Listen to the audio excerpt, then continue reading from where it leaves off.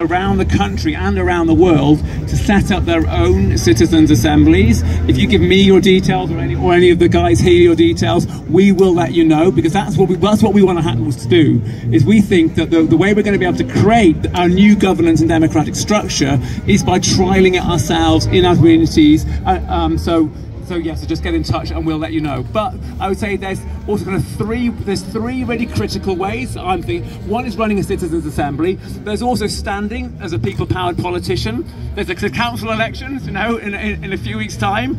Standing there and saying that you're going to give your power away. So when I stood for Parliament in 2015, I stood for where I live in Stroud, and I said, if you vote for me, I'll delegate all my power to the community. I did not win. I got, I think, like 450 votes. But what we did do is we created a huge social media campaign where I live in Stroud, where we've got tens of thousands of social